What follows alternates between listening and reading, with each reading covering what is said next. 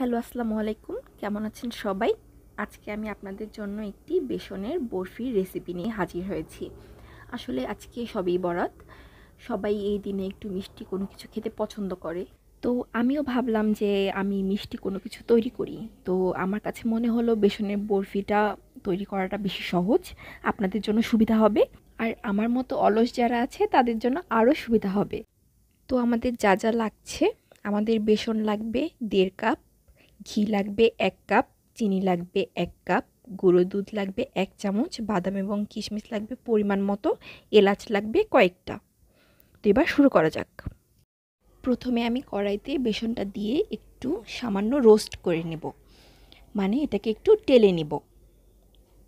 এরপর আমি 1 কাপ ঘি এটার মধ্যে অ্যাড করে ভালো মতো মিক্স করে নেব। ঘিটাকে মোটামুটি মিশানো হয়ে গেলে এরপরে আমি অ্যাড করব সামান্য গুঁড়ো দুধ। গুঁড়ো দুধ অ্যাড করার পরে আমি এটাকে ভালো মতো মিশাতে থাকবো যতক্ষণ পর্যন্ত পুরোপুরি মিশে না যায়।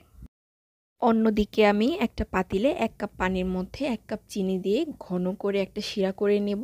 তার সাথে আমি দিব কয়েকটা এলাচ।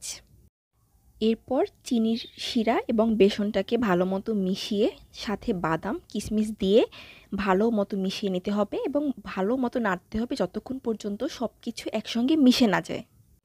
এরপরে মিশ্রণটাকে বাটিতে ঢেলে সমান করে এরপরে কেটে আমাদের পরিবেশন করতে হবে মজাদার বেসনের বরফি।